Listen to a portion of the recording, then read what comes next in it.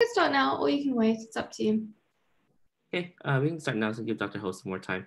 Hi, everyone. Thanks for joining us on another webinar series. And let me see, some housekeeping. Just please mute your microphone so then that way we can hear Dr. Ho. And then try to keep this interactive as much as possible. So we will really appreciate everyone can turn on their video screen if able.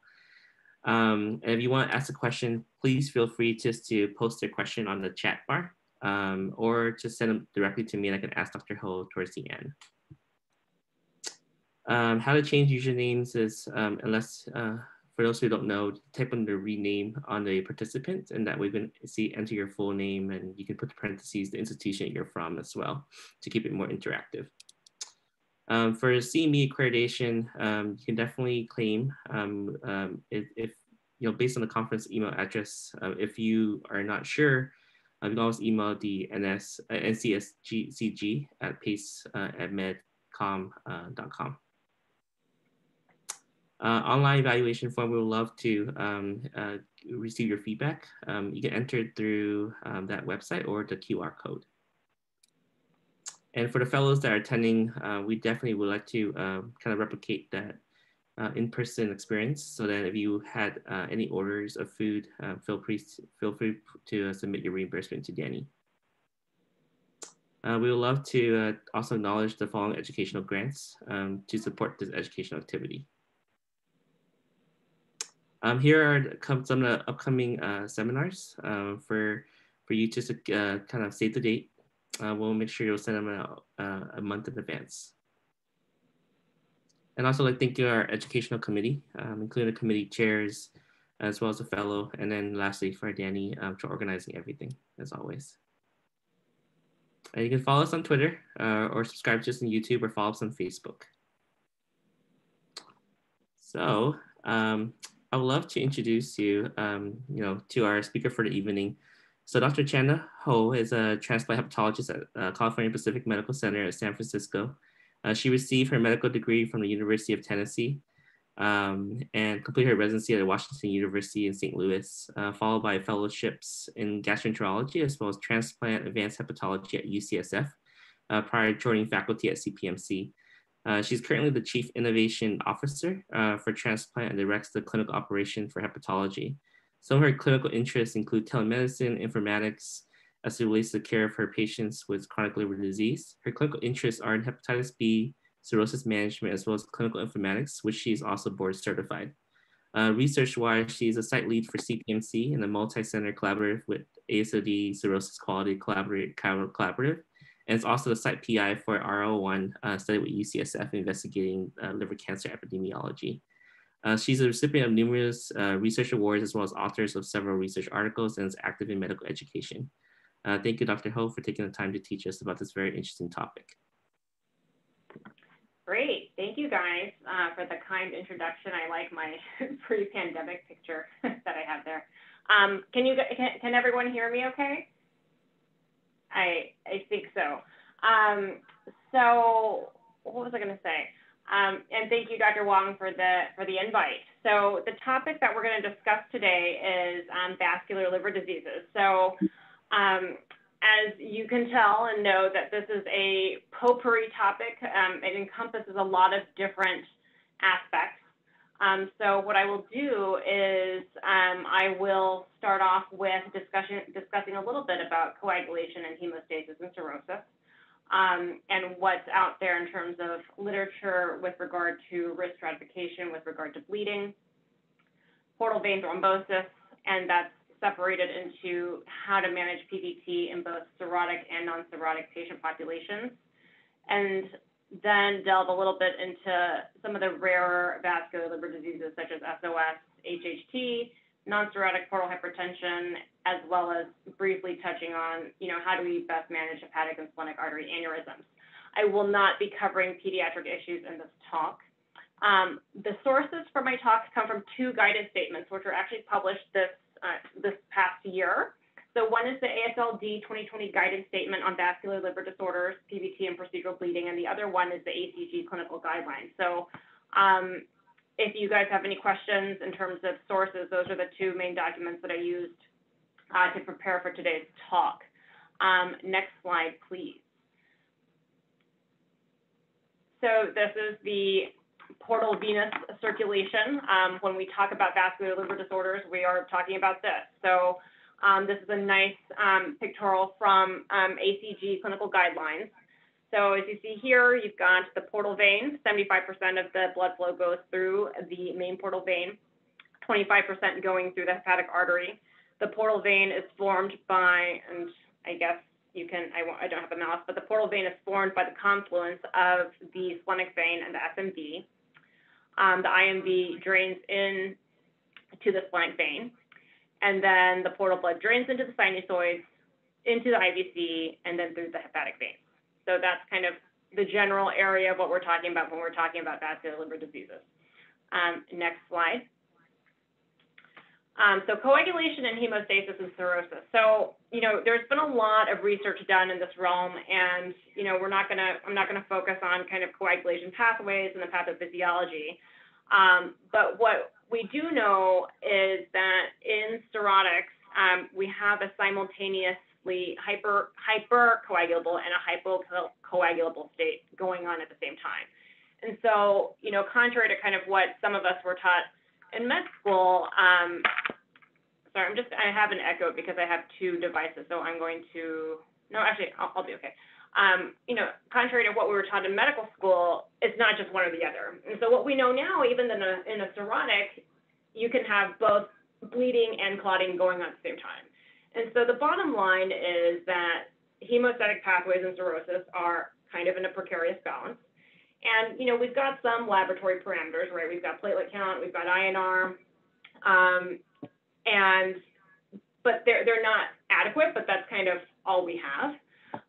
There are kind of more global tests of hemostasis. Some of our anesthesiologists rely on these, but they haven't really been clinically validated. So it's not something that people are using kind of in prime time in everyday clinical practice. Things like thromboelastography and ROTEM testing. Like I said, I think a lot of the anesthesiologists use it during a transplant, but really we're just relying on our usual tests that we check on our inpatients every day, CPCs, INRs, and things like that.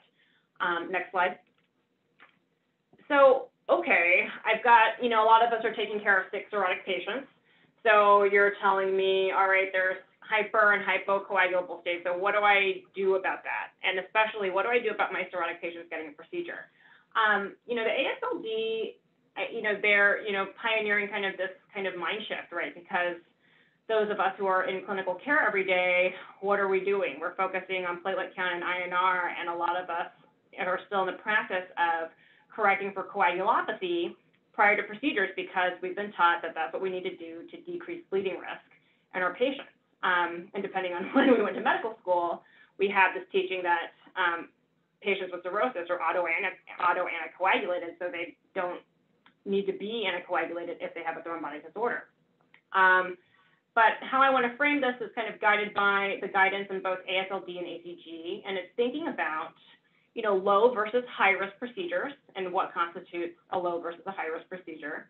And also thinking about bleeding, not just like, oh, they're bleeding and they're cirrhotic. It's kind of separated into kind of three different categories. One is you could have actual hemostatic failure. You could have just, low platelets and low fibrinogen and, DIC and that type of picture. You could have procedure-related bleeding just because you have portal hypertension, and that's just a kind of mechanical pressure issue. Or it could be due to vessel rupture and puncture through a mechanical injury. So those are the things to think about when you're trying to risk stratify your patients in terms of, what is their bleeding risk and what are other things to consider. Next slide, please. So I had this Venn diagram up on the previous slide about different factors. So not only is there the procedure-related bleeding factors, there's also the technical. There's the actual liver disease that the patient has, and there's also other systemic factors. So what do I mean by that? Liver disease. So do they have advanced portal hypertension? Someone who has child C cirrhosis is going to have more advanced portal hypertension than someone who's child A. And then as we are learning, there's also acute on chronic liver failure, and those patients certainly behave differently and they're sicker than your run-of-the-mill decompensated cirrhotic patient. So it matters kind of where your patient is on the spectrum of liver disease. And it's not just their liver that matters. You know, your patients with CKD are going to be at higher risk for bleeding. Depending on what medications they're on, they're going to be at higher risk for bleeding. So you're beginning to see there's this complicated picture with each patient about all the different factors that play into their bleeding risk. Next slide. So this is from ASLD. They've kind of grouped procedures into low risk versus high risk, and these all largely make sense. The ones that, you know, we're ordering frequently in our patients that are in the low risk category are the para and the thoracenteses, PICC lines, just, you know, venography, angiogram, CAS without intervention, EGD colon enteroscopies, and even routine band ligation is under low risk category, and ERCP without a sphincterotomy, an EUS without an FNA, a bronch without a biopsy, a dental procedure as long as there's no extraction. Those are all kind of low risk. What is high risk? If you actually have a biliary intervention, ERCP with a sphincterotomy or putting a stent, any sort of organ biopsy, including liver biopsy, you know, our HCC treatments that we might order, ablation, TABE, polypectomies, EMRs, dilations. So that all makes sense. The FNA, a TIPS procedure, a dental extraction.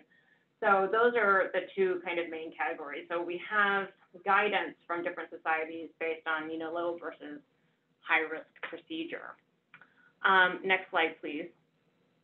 So contrary to kind of what we might have been taught, there are no specific evidence-based cutoffs for INR and platelet count, which will magically decrease a patient's risk of bleeding. So I think it depends on, you know, what institution you're at, who your colleagues are, you know, that kind of dictates kind of how much you correct a certain patient or kind of, you know, what you're historically used to. Routine transfusions, so the ASLD says in their newest guidance that routine transfusions prior to paracentesis and endoscopy are not indicated. Furthermore, the ACG does not recommend FFP to improve thrombin generation in cirrhotic patients. So that's really interesting, right? Because I'm on the inpatient service right now, and all we're doing is we're giving FFP to potentially decrease patients' risk of bleeding, and you know, here I am discussing guidelines that tell me otherwise.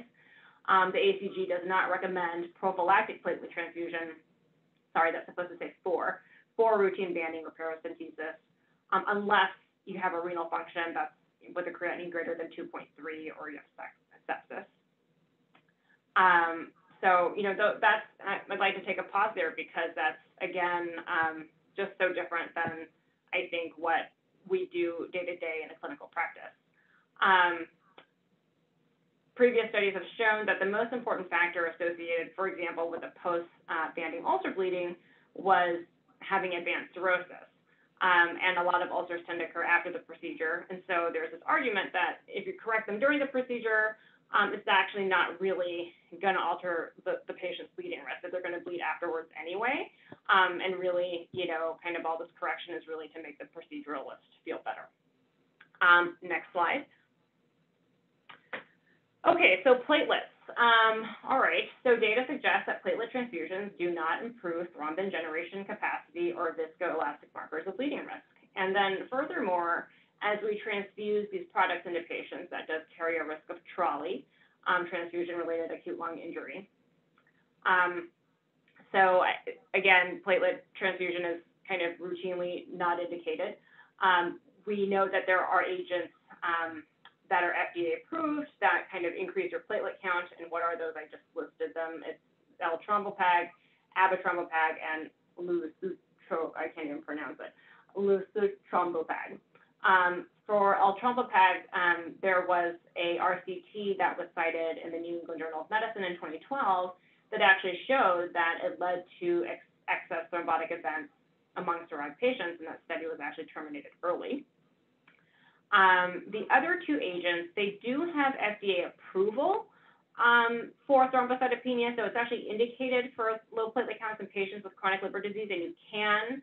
Their whole indication is that, you know, if you have a patient who's going to have a procedure, you could give this instead of like slamming them with platelet infusions, prior to the procedure. So if the procedure is already scheduled in advance, then you can time it to boost their platelet counts.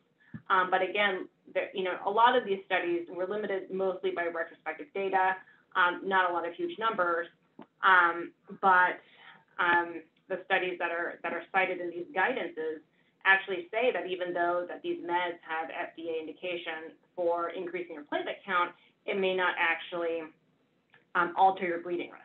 So no difference in post-procedure bleeding risk between treatment and placebo. So that's a little bit discouraging. DDABP, what about that?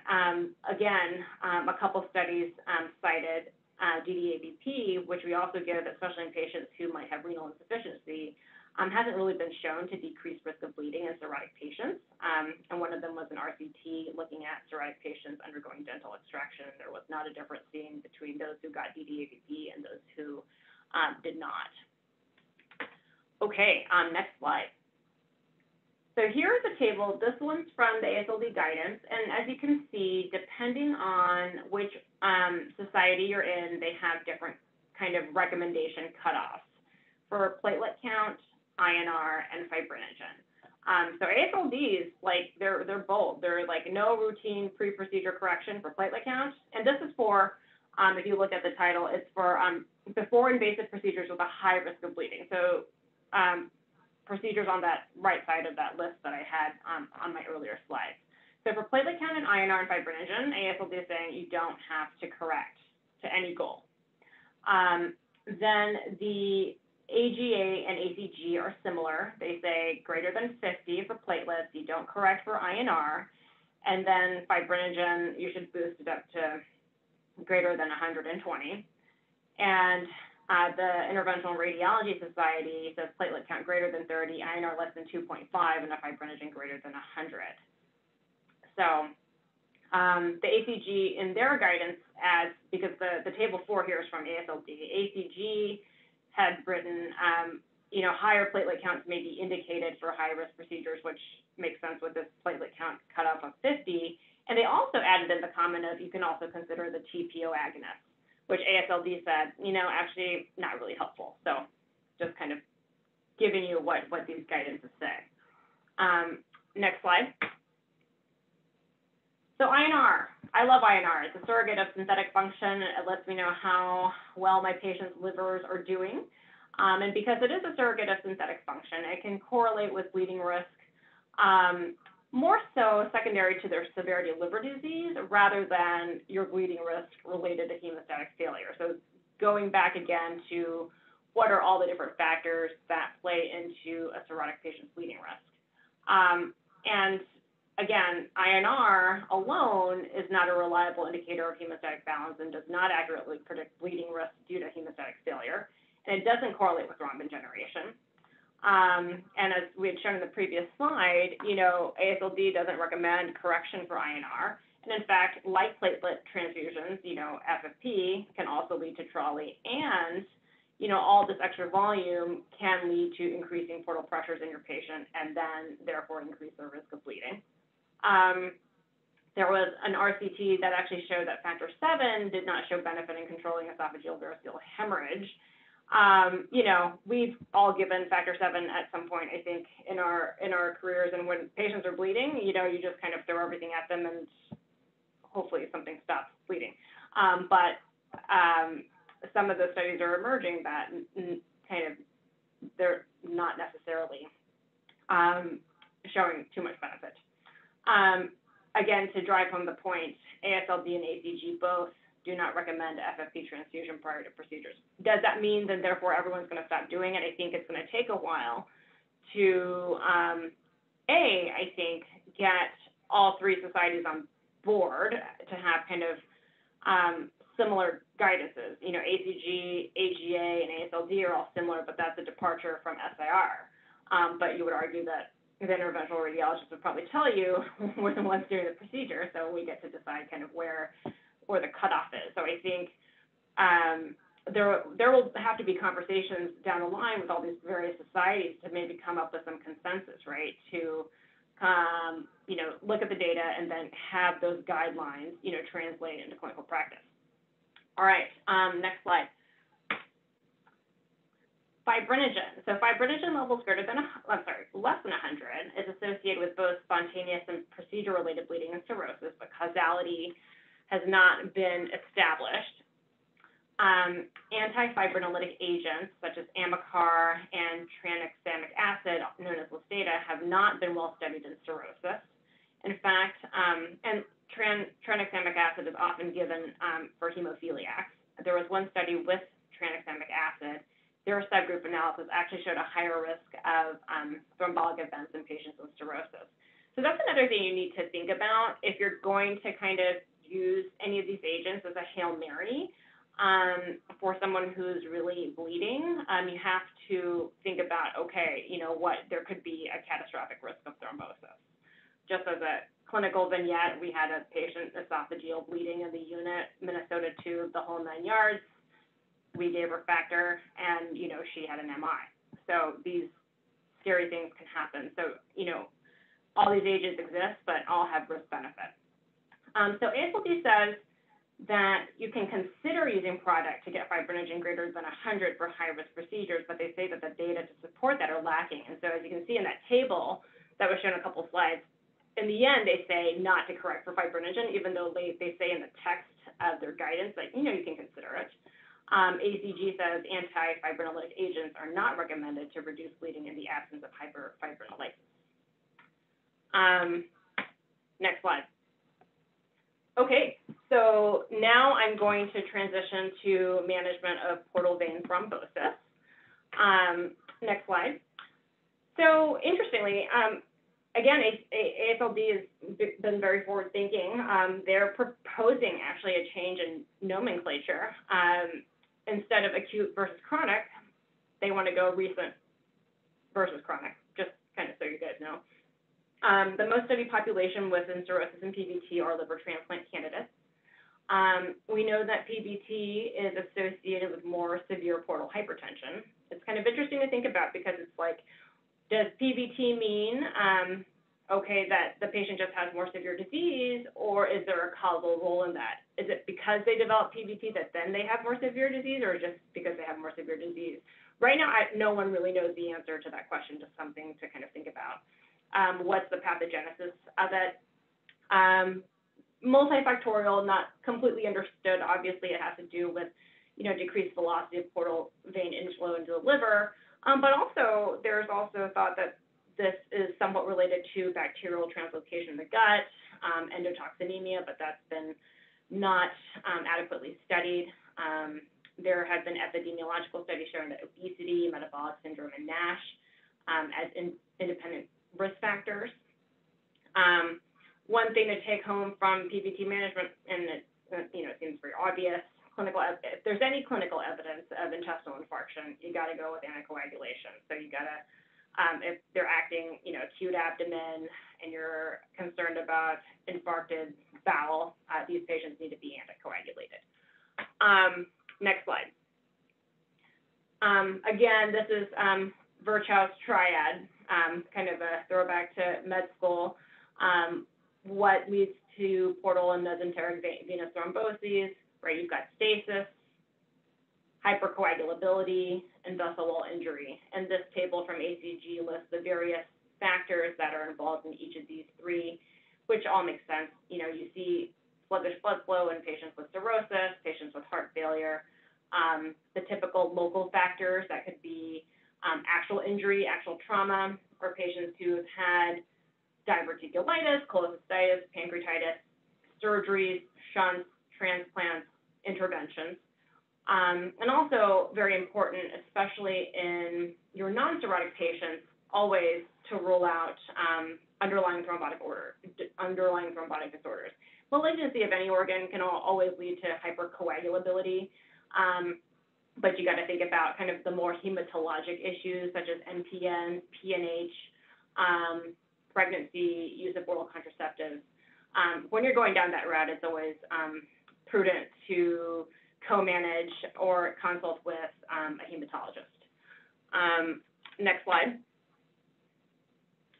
So these are characteristics of PVT and cirrhosis versus non-cirrhotic patients. as I said earlier, the most studied cirrhosis population is liver transplant candidates because, in part, we care about the portal vein in patients who are going into transplant. We know that having an open portal vein going into transplant improves your post-liver transplant survival. The epidemiologic data is kind of mixed, but the prevalence rates seem to be between 1 and 10%. And then AASLD actually says for PBT in cirrhotic patients that testing for hypercoagulability is actually rarely useful, which, I thought was different because when I was in med school, we just basically did a hypercoag workup on everyone, regardless of whether or not you were cirrhotic or not. So interesting that they note that, unless, so they said it's rarely useful unless, something comes up in your clinical workup of the patient, if they had a family history or something like that. ACG says to work up if the patient has a prior history of thrombus or if they have a family history of thrombus. With any patient with cirrhosis, the first thing you always want to kind of rule out is this a malignant PBT versus a bland one, because then your management will change, because we do not anticoagulate for malignant portal vein thromboses. So if you have a PBT and you're not cirrhotic, that's usually pretty rare, and those patients should have the full thing, the hypercoagulable workup. They're at risk for having an underlying myeloproliferative disorder, which is up to a quarter of cases. A lot of these patients have the JAK2 mutation, and many have a thrombophilic disorder with this G20210A prothrombin gene mutation as the most prevalent. Next slide. So how do you diagnose a PBT? The most common symptom if patients are going to have symptoms. Not all patients are symptomatic. They'll have abdominal pain, usually in the acute or recent PBT. You may also see them presenting with ascites, nausea, abdominal distension. Most of the time, these patients have been diagnosed through a Doppler ultrasound, going through the ER or routine screening. If they have cirrhosis, that's often picked up on a Doppler ultrasound. Cross-sectional imaging is helpful to determine the extent of the thrombus. If your patient presents with fever, leukocytosis, and rebound tenderness, you want to make sure you rule out intestinal ischemia. Next slide. So PBT and liver transplantation. So I mentioned earlier that having a patent main portal vein is associated with improved post-liver transplant survival. PBT, interestingly, among wait-listed patients does not necessarily affect waitlist mortality. Why do we think having a main portal vein is associated with improved post-LT survival? Makes sense, right? Because if you have to do a portal vein reconstruction, if you have to do a jump graft, obviously those are technically difficult and they take more time.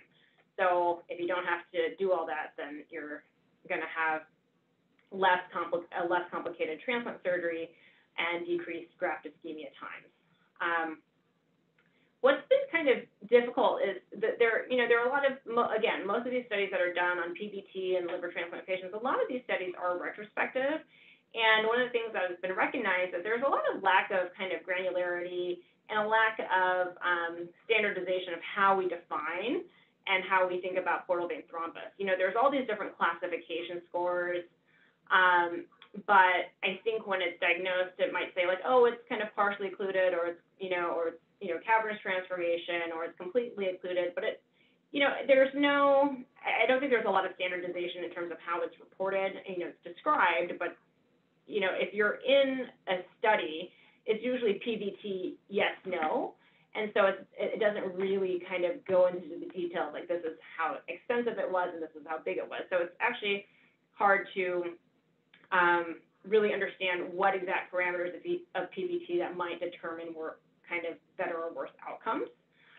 So I think there is an unmet need in the literature in terms of, I think there's more of an opportunity for research to understand kind of the impact of PBT in patients with cirrhosis, as well as, in liver transplant outcomes.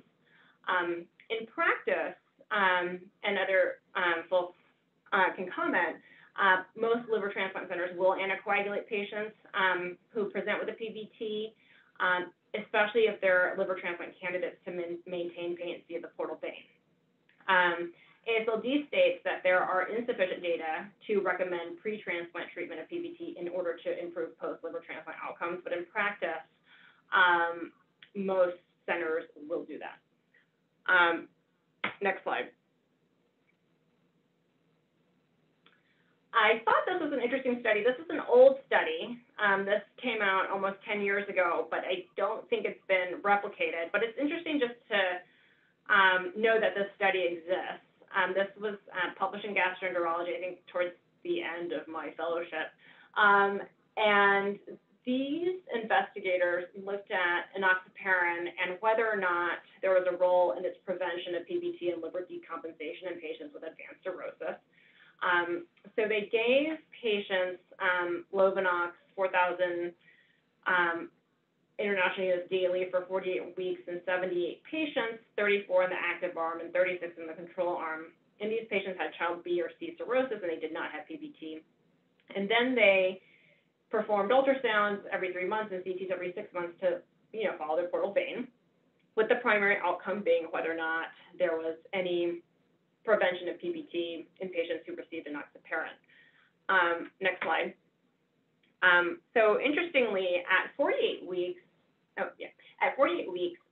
no patients in the enoxaparin group developed PBT compared to 6 out of the 36 controls. And at 96 weeks, they extended their follow-up. It was 0 versus 27.7% of the controls. At the end of follow-up, 8.8 versus 27.7. So the numbers were significant. And they also looked at liver decompensation. And so they this was their statement conclusion. Enoxaparin was safe and effective in preventing PBT in this patient population, and they claimed that it appeared to delay occurrence of hepatic decompensation and improve survival. So, like I said, this study has not been replicated, and it was just that kind of one study that stands alone. And also no significant bleeding was reported in either study arm.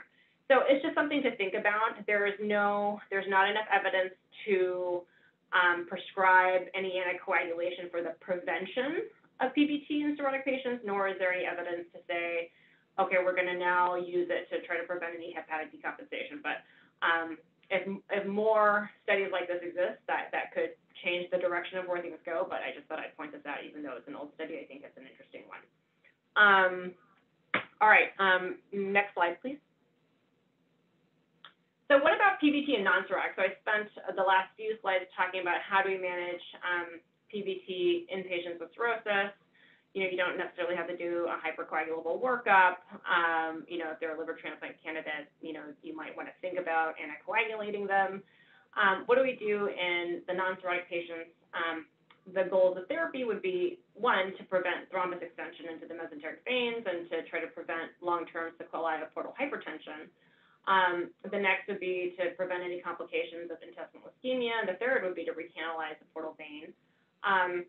You want to give antithrombotic therapy to avoid intestinal ischemia. So if you're a non-cirrhotic, the answer is anticoagulation. You want to prevent complications of having that clot in there. Usually patients are anticoagulated for about 3 to 6 months, and then usually they're reimaged, and then a decision is made kind of what to do after that. Some patients, present with septic polyphlebitis, and those patients usually get anticoagulated and they get antibiotics on top of that. There was a prospective study that was done of 100 or so patients with acute PBT that were non-cirrhotic, and anticoagulation did increase patency of the portal vein and the SMV. If a non-cirrhotic patient has chronic PBT, one should anticoagulate that patient if they have an underlying thrombotic disorder, or if that patient has progression into the mesenteric veins, or if there's any evidence of bowel ischemia. Next slide. Sorry if I keep switching back between cirrhosis and non-cirrhosis. So recent PBT, if you have a recent PBT and concern for ischemia in a cirrhotic patient, you would want to get anticoagulation going and a surgical consult due to the risk of ischemic bowel. Otherwise, it's truly a case-by-case basis. Without ischemic symptoms, clinical trial data are weak. The main goal in treating cirrhotic patients, as mentioned, center around preserving candidacy for liver transplantation or to minimize progression to portal hypertension. There was a systematic review, which I think I talk about in the next slide, looking at anticoagulation versus no treatment of cirrhotics. There are higher rates of portal vein patency in these patients and a lower risk of variceal bleeding. The ACG says anticoagulation among patients with cirrhosis and venous thromboses is not associated with an increased risk of variceal bleeding.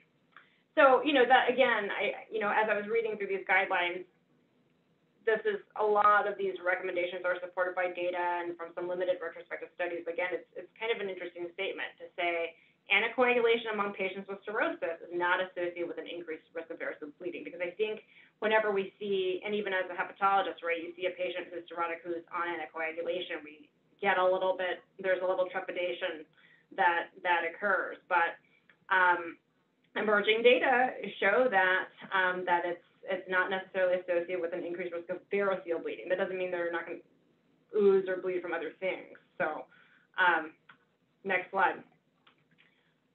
This is the Lafredo study. I think this was in Gastro. I forgot to put down which journal.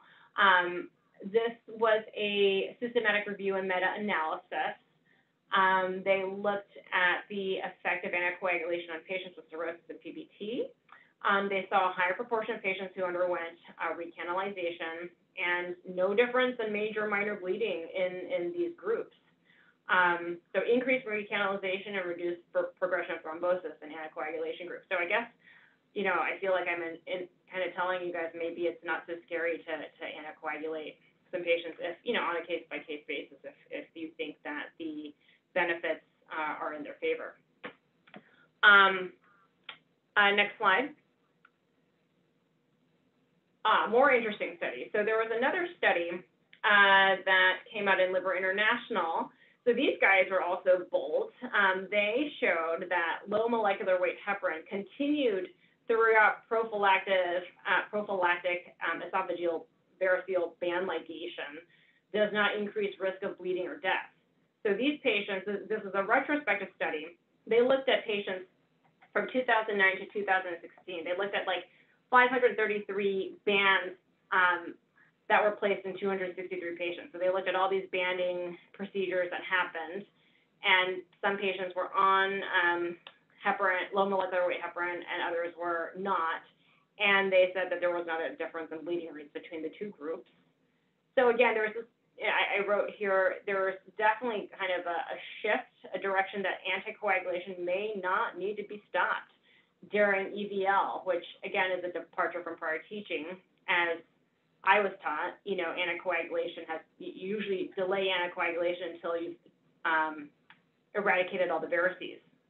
But AASLD actually writes that anticoagulation may not need to be stopped if you're doing routine band ligation. Whereas ACG says anticoagulation may need to be interrupted in the periprocedural setting if band ligation is performed. So again, take what you will. Next slide.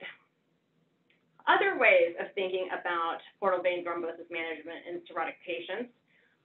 One way would be to kind of think about burden of portal vein thrombus.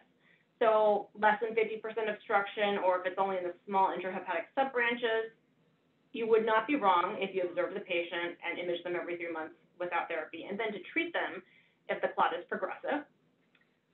If the clot is greater than 50% obstructed, or it goes in the mesenteric veins, you can consider anticoagulation to avoid progression of thrombosis.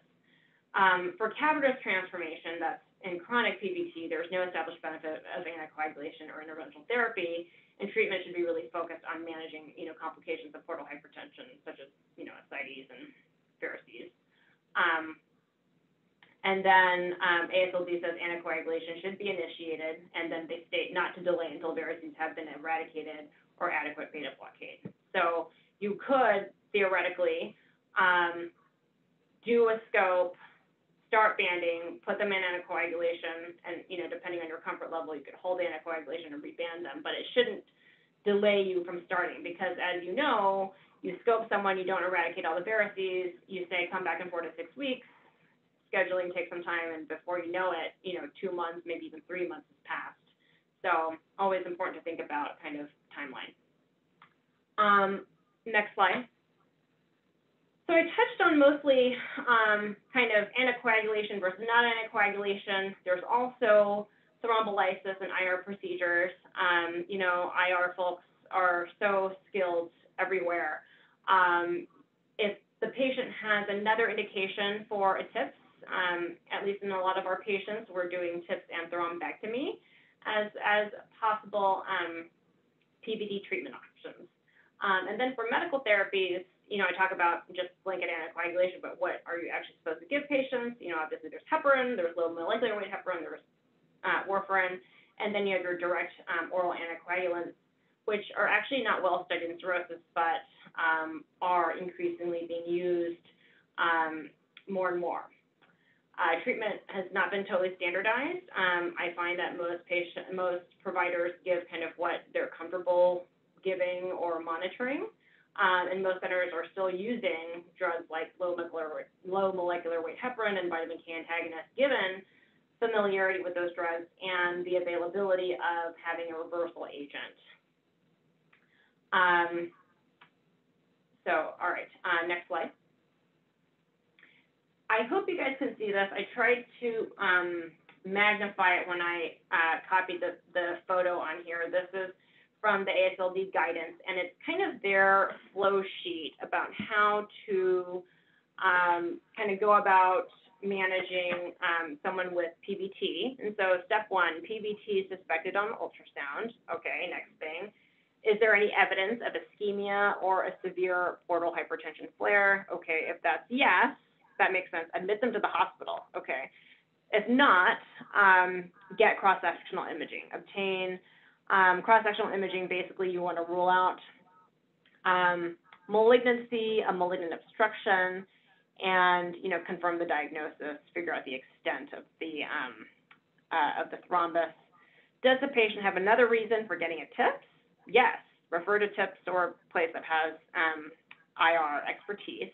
If no, then do an endoscopy, assess for high-risk varices, and treat as you would clinically. Next slide. So this just goes down. So the last one was perform upper endoscopy, and then it goes a down arrow to is the patient an anticoagulation candidate? If they're not, then you just kind of follow them clinically and medically manage them. If they are an anticoagulation candidate, then yes, you would start anticoagulation. If that person might be a transplant candidate, you can consider a transplant referral, and then repeat cross-sectional imaging in 2 to 3 months to assess therapy. And so then depending on their treatment response, if they have a treatment response, which is complete, then, interestingly, they write consider prophylactic anticoagulant therapy or stop anticoagulation and follow with serial Doppler exams. If they have progression on therapy or if they have no treatment response, okay, make sure that they're adhering to their medications. Consider stopping anticoagulation since it's not helping anyway, or consider some sort of lytic, salvage intravascular procedure. And if they have partial regression, then you just kind of continue the cycle of kind of serial imaging. Next slide. This is just a table kind of as a reminder of the, different agents and the advantages and disadvantages, frequency of administration, low molecular weight heparin, that's not only it's subcutaneous, the patients have to poke themselves, they have to do it twice a day, contraindicated in renal failure. And Coumadin and DOACs, they're affected from bowel edema and portal hypertension, so absorption could potentially be an issue. Obviously, a lot of people like the new agents, the DOACs, because you don't need to do the monitoring like you do with vitamin K antagonists. And there is an antidote to all three. For the DOACs, there's only an antidote to, it's in one of my slides, I think it's dabigatran, that there is an antidote to. And the VKAs and the DOACs are once daily dosing and oral. Next slide. So these direct oral anticoagulants in cirrhosis, this is a list of all of the ones that are available. You know, patients with cirrhosis have historically been excluded from clinical trials studying treatment for venous thrombotic disorders or AFib, in part because, you know, cirrhotic patients are, you know, sick, and so they're not going to be in your usual, you know, run-of-the-mill trials. A lot of the experience that we have is kind of what is center-specific, but a lot of times limited to those with well-compensated cirrhosis. So there is another knowledge gap here. Further studies are needed to establish efficacy and safety in DOACs in patients with cirrhosis and PBT. I just looked at the time, it's 6:49, so I'm going to talk faster. Most studies have been retrospective. And interestingly, these studies have shown that bleeding rates are not significantly higher in patients treated with DOAC. So, you know, even though not a lot of studies have been done in them, people have had basically decent experience, not a lot of bad outcomes. Idarucizumab is a reversal agent for dabigatran. It's the only one for these DOACs. All the other ones don't have reversal agents. And it's increasingly being used for non-cirrhotic patients with portal vein thrombus.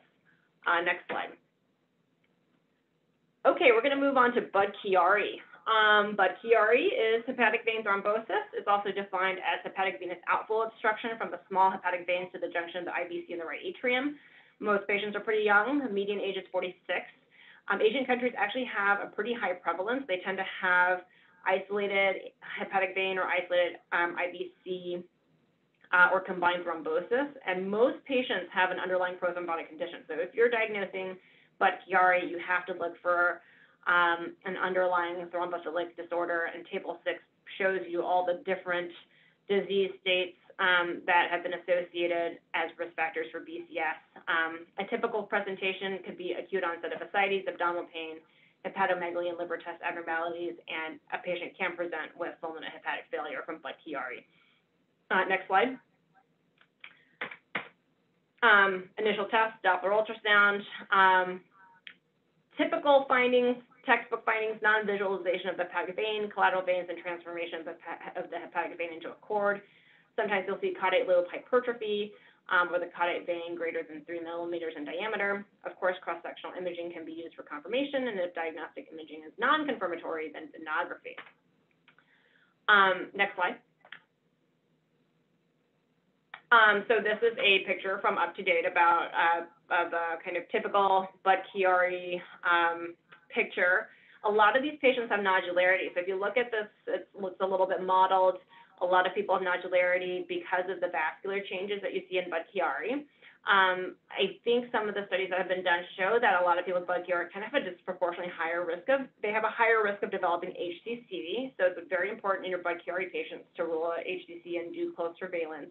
And there was a study that showed that AFP greater than 15 could actually be a predictive biomarker for HCC in patients with Budd-Chiari, but that hasn't been totally validated, but keep that in the back of your mind. And you can't use LIRADS to look for these lesions because LIRADS is really only for patients with cirrhosis. It's not meant for kind of non-cirrhotic liver conditions. Next slide. All right, so consultation with a hematologist is helpful, especially if these patients have a underlying thrombophilic disorder. Because of this higher risk of HCC, they need to undergo surveillance for HCC. Early referral to a tertiary center is important. These patients need to be anticoagulated. I've got this pyramid thing in the upper right-hand corner because most guidances recommend kind of a stepwise treatment algorithm. So you start off with anticoagulation, rule out the prothrombotic disorder. Data on DOACs is limited for Budd-Chiari patients, so I would stick to low molecular weight heparin followed by vitamin K antagonists. Angioplasty really should be reserved for patients with short segment hepatic vein stenosis, and that's usually mostly seen in Asian countries, not so much in the Western regions. Next slide. Vascular decompression can be considered if other medical therapies fail. So again, at the bottom of that pyramid, there was anticoagulation, and then after that was angioplasty, if there's something that can be intervened upon, and then the next step is TIPS.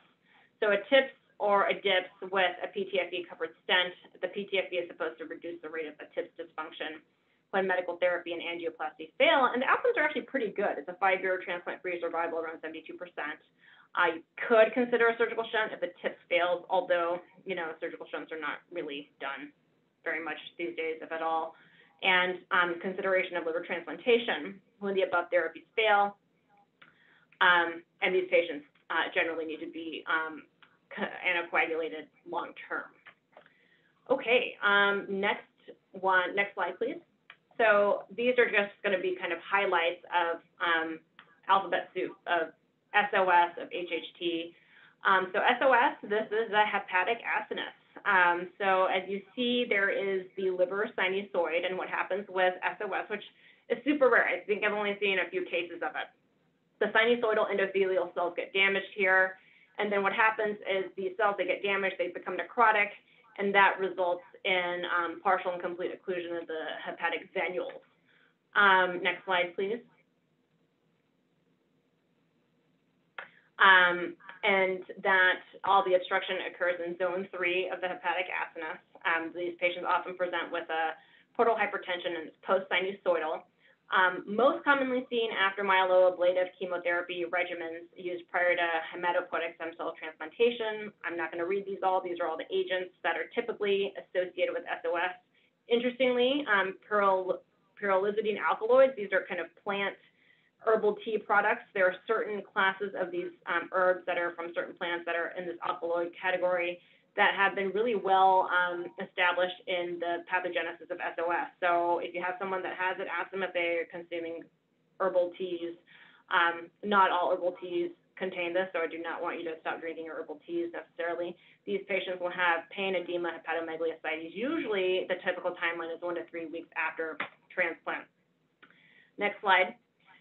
There's actually some mixed data that there could be benefit to giving ursodiol. So I'm assuming, and I think this is really probably more in the oncologic realm, there is some benefit to giving urso. So you start it right when patients are undergoing allogeneic transplant, and the dose is 12 mg per kg in 2 doses. And then there's one FDA-approved treatment for SOS called disbibitide, and the mechanism of action is unclear, but it's thought to have anti-inflammatory and anticoagulant properties, and it's for moderate to severe SOS. Next slide, please. HHT, autosomal dominant, 1 in 5 to 8,000 patients. These patients present with widespread AVMs, typical pictures that you see in the medical textbooks that can be in the lung, brain, GI tract, skin, mucous membranes. And these patients also have liver vascular malformations in about 40 to 70% of patients. Next slide, please. This is the diagnostic criteria for HHT. So depending on whether or not they were having epistaxis, telangiectasias, visceral involvement, or family history, that tells you definite probability or non-likelihood of HHT. Next slide, please. This is also from Ansel D. It's also in a couple other papers. This is kind of typical presentation of HHT depending on what type of shunting you have. So as you can see here, there's different types of shunting that you can have with these liver vascular malformations, with the most common one being hepatic artery to hepatic vein shunting, where patients present with high output heart failure and biliary ischemia. And a lot of patients also, depending on their pathogenesis, you can have FNH, focal nodular hyperplasia, and nodular regenerative hyperplasia because you have blood shunting that causes these perfusion abnormalities in the liver parenchyma. And obviously, if you have NRH, then you're going to be at risk for portal hypertension. These patients with biliary ischemia, because the hepatic artery supplies the bile ducts, if you have biliary ischemia, you're going to develop bad stuff, secondary sclerosing cholangitis, necrosis, biomas. And the patients that have the high output heart failure, they get it due to shunting from the hepatic artery into the systemic circulation. So those are kind of general ways that these LVMs, liver vascular malformations, can present. Next slide. Treatment. So usually there's no treatment if you're asymptomatic. You also no surveillance if you're asymptomatic, but if you're symptomatic, it depends on what your issue is. So if you've got heart failure, that's one leg. If you're infected from a myeloma, it's antibiotics. Bevacizumab has been given. It's a VEGF inhibitor. It can improve epistaxis, even your cardiac index and your ischemic cholangiopathy. Patients actually do pretty well with transplant. Some of the survival data is from the European registry that shows a pretty decent 10-year patient graft survival, but these LVMs can occur as soon as 6 years after transplant. Next slide. One slide on idiopathic non-cirrhotic portal hypertension, which is portal hypertension in the absence of cirrhosis, portal vein obstruction by Chiari, absence of sarcoidosis, schistosomiasis, and congenital hepatic fibrosis. The table on the right shows all the disorders that can be associated with idiopathic non-cirrhotic portal hypertension. These patients do need a liver biopsy to make sure they don't have cirrhosis.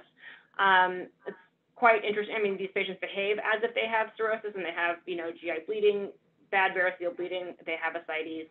And yes, these disorders have been known. I've had a few patients actually with CVID that present with non-cirrhotic portal hypertension. Next slide.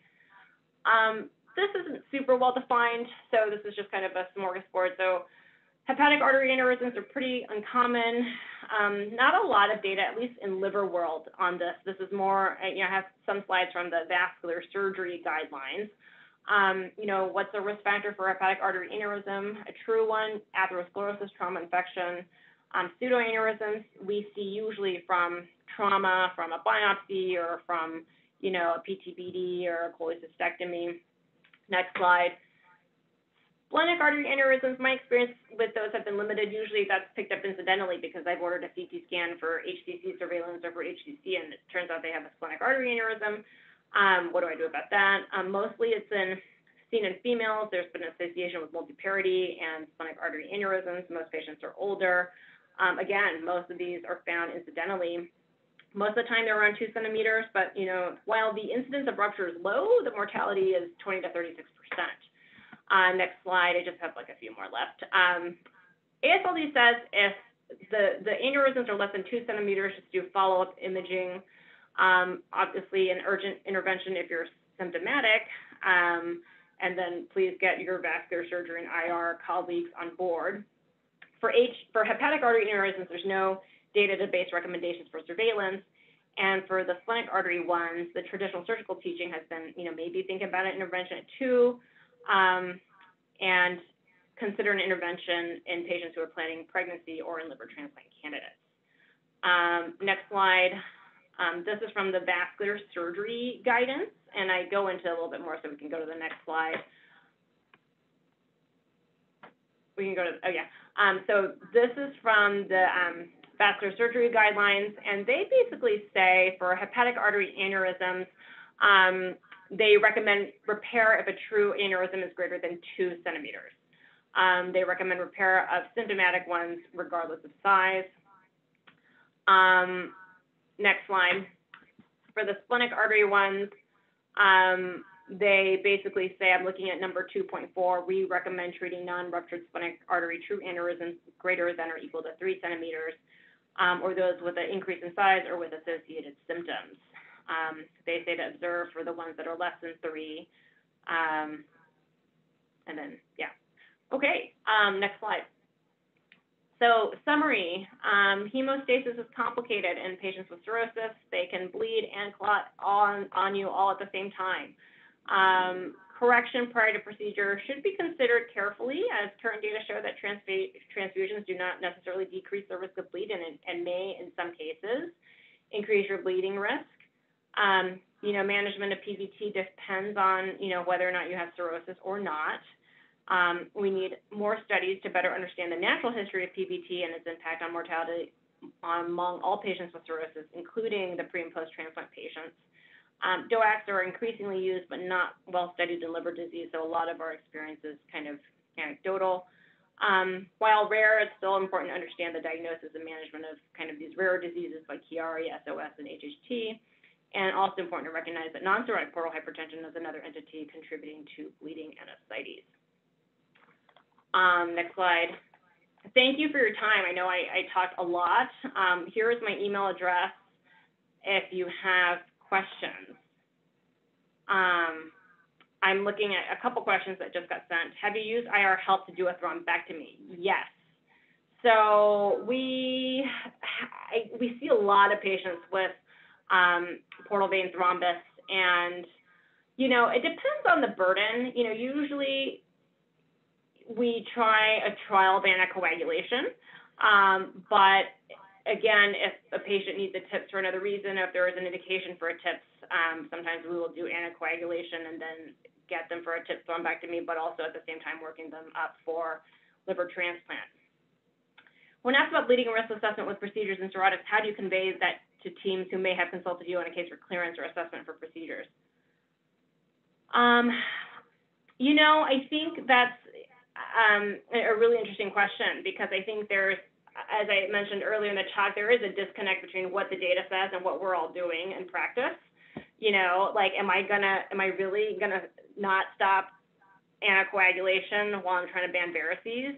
I probably will stop it, because it's kind of, so I think, I think it's important to educate that that's what's there, but it's not only do we need to educate our GI and liver colleagues, but it's also kind of, like I said, a conversation with the radiologist and the hospitalist. And so I think this is just the beginning of trying to really, I think it's a paradigm shift, because people feel super weird doing a procedure in someone who has a really high INR or like no platelets.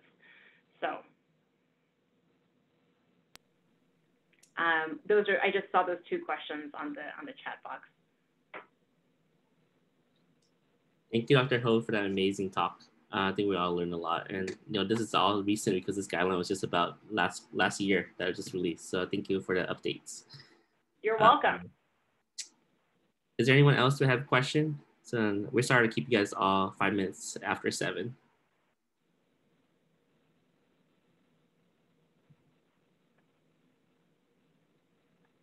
If not, then I guess we'll conclude our talk, and then Dr. Ho can go back on service.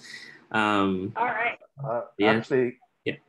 If I can ask one quick question, with the thiopurines and the SOS, do you find that if you stop, most often one of the things you look for with, I believe, thiopurines is elevated LFTs. Do you find that once you stop it, you don't have to deal so much with the SOS? Or I've never really faced or seen SOS before. Yeah, usually these patients look a little bit sicker than just, lab abnormalities. They're going to have ascites, they're going to have edema, they're going to have pain. So if it's just elevated LFTs, it's not necessarily SOS. I mean, yes, the thiopurines can be associated with it, but they'll have a kind of sicker presentation. And oftentimes you would need, a liver biopsy or something to kind of further assess. But if you stop it and their LFTs go back down, then I wouldn't worry too much about it. I see. Thank you.